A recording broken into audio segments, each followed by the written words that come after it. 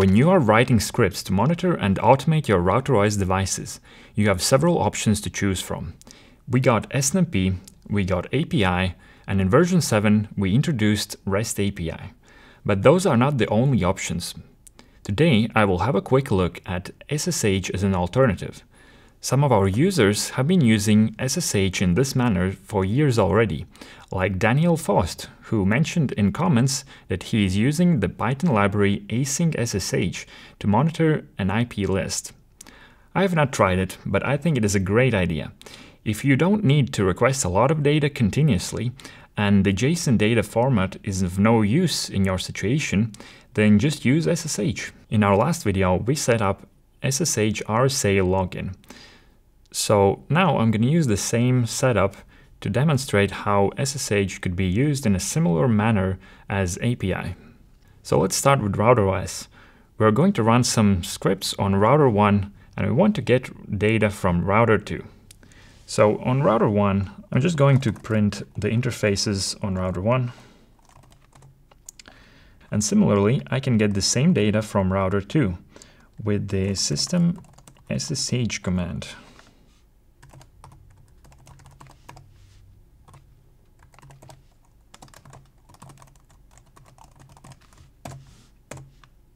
And as you can see, the interfaces are a little bit different as it's a different device, and the formatting is also a little bit different. Now this is okay if we just want to have a look ourselves, but we couldn't use it within a script because the SSH command in router-OS is interactive. So anything that's written in a script after this SSH command simply would not be executed. For this purpose, there is another command called SSH exec.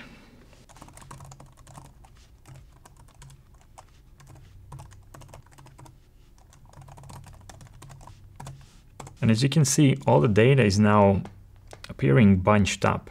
But if we actually save this to a file, it would be formatted again. In fact, I have a script prepared.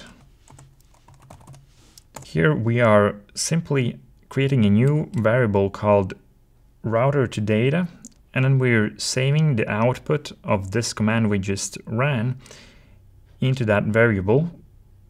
Then we create a simple text file, and then we change the contents of the text file to our router to data variable.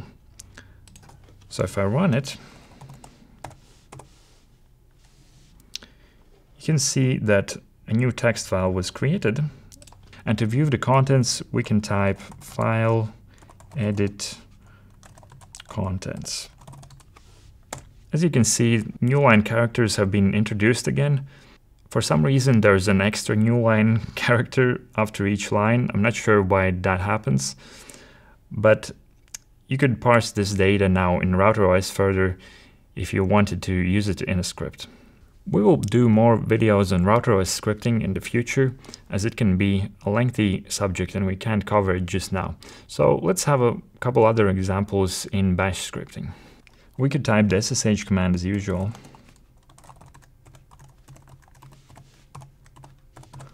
Followed by double quote and the command we want to run on router-OS.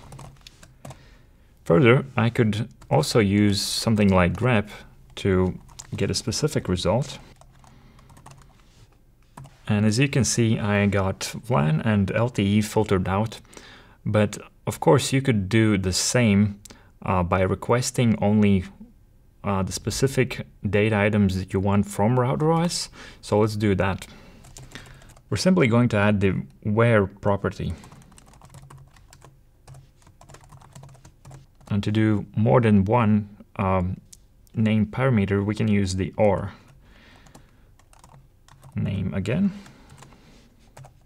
And I'm using these escape characters. These slashes are escaping the double quote so that we do not mess up the SSH double quote command. Okay, so now you can see that there's also the column names and there's also this error message. So if there's any error messages along with an interface, you'll also get to see it this way. If we want to use this data further, we could, for example, save it to a file. A file showed up, and in the inside of it we can see the same data. Alternatively, I could save it as a variable.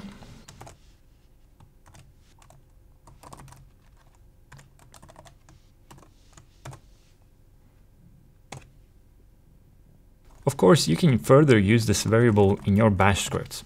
Personally, I would prefer Python as it is such an easy, almost self-explanatory programming language. I will not get into any examples as I have not worked with async SSH or any other Python SSH libraries, but let us know in the comments if you would like to see some Python code in action with MikroTik routers. Thank you for watching.